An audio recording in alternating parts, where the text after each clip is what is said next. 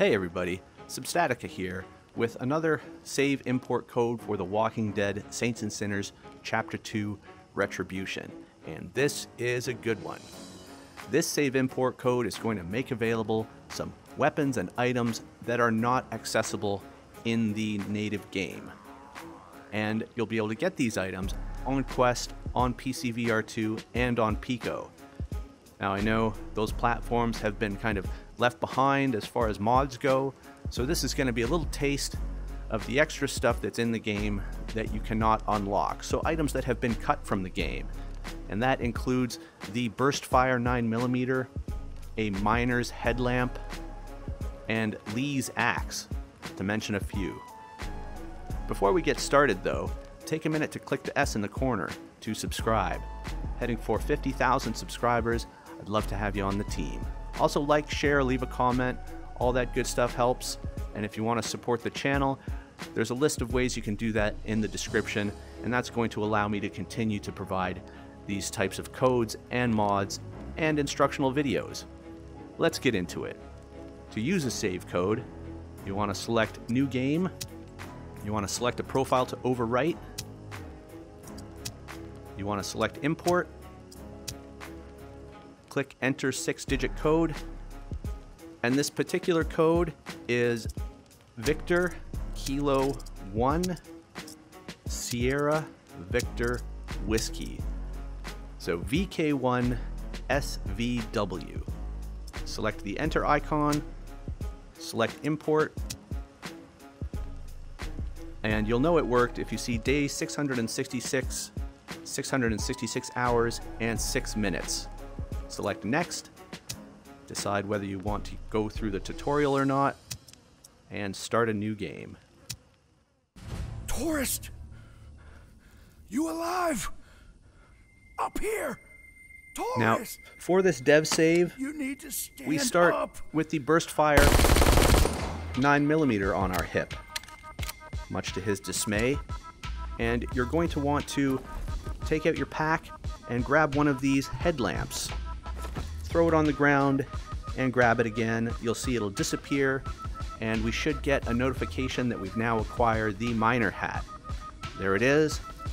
Now what this does is it allows us to affix the flashlight to our head, and we get a centered light source that moves with our headset, which is great for making content and screenshots, as well as just lighting things up.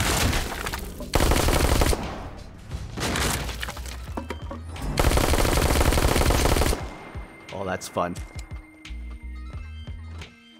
Now, over your shoulder during the prelude, you're going to have the two-handed chainsaw, which was also cut from the game. There's a couple more things in your pack, but you'll have to collect those outside of the meeting with Father Carter. So let's head over to the resting place and see what else this dev item save has for us. So back at the resting place, we can check out what we have waiting for us on the bus.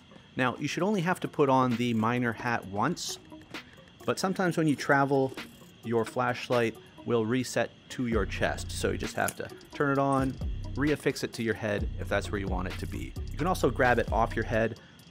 That seems to be easier with your right hand, and reaffix it if you want, or just let go and it goes back to your head. These are dev items, so there are glitches and inconsistencies because they were never meant for production. And for Quest or PSVR2 or PICO, this save import code, or if I make ones in the future, are likely the only way you'll be able to try these items out unless some sort of debug build is released.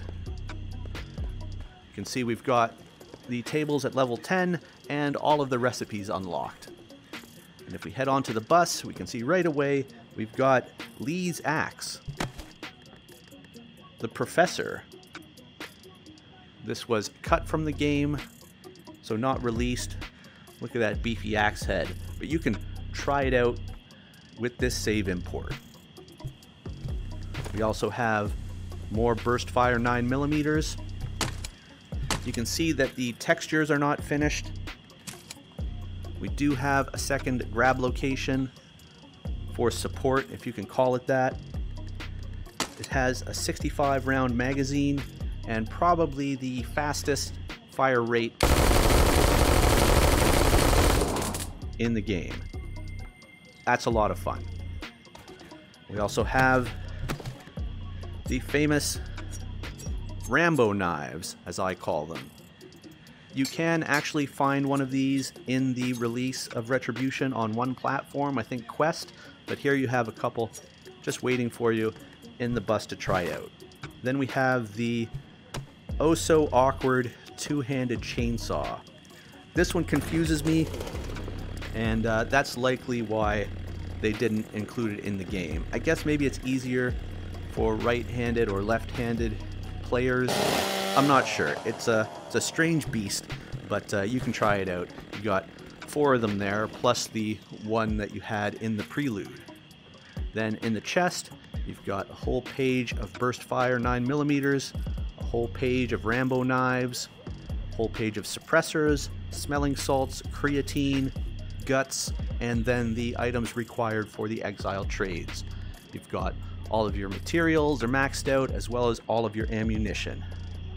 So there you go, an opportunity for Quest, PICO, and PSVR2 players to get a taste of not necessarily modded items, but cut items. And I tell you, the burst fire is plenty fun. Now, if you haven't already, take a minute to click the S in the corner to subscribe. Heading for 50,000 subscribers, I'd love to have you on the team. Also like, share, leave a comment, let me know what you think of this video, this save code, or any codes that you'd like to see for Retribution.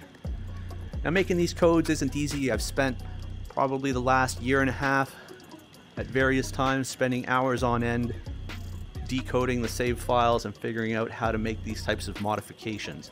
And if you'd like to see me continue to do that sort of work with the channel, then there's ways that you can support listed in the description. Thanks for watching, and we'll catch you next time.